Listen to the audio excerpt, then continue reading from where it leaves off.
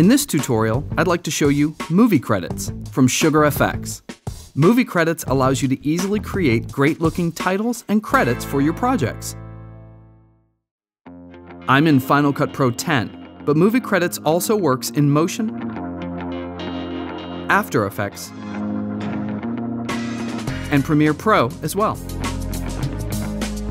Movie credits is a generator, so you'll find it in the Generators browser under SUGArfx Movie Credits. Let's take a look at some of the presets.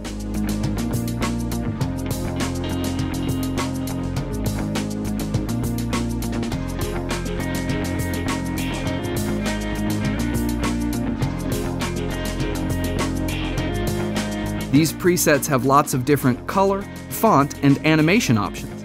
The effect, simply called Movie Credits, lets you start from scratch and build your own. I like Dramalogue, so I'll drag it to the timeline.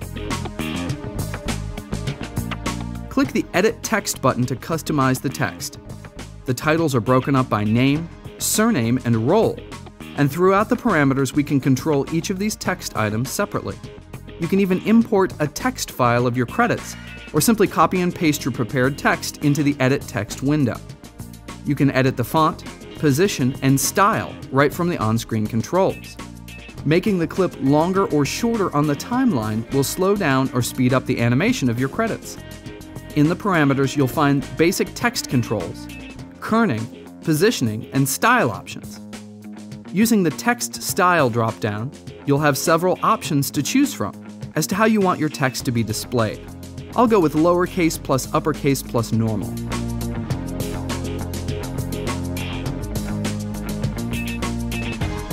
The background is currently black.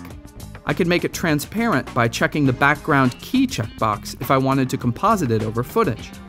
Instead, I'll have a solid background by making both the color wells the same color. And finally, I'll set the motion blur to high. SUGArfx Movie Credits allows you to create custom movie credits in a snap with little effort and countless options for customization. FxFactory offers a huge selection of great effects, and if you don't have them yet, I suggest you go try them out at noiseindustries.com.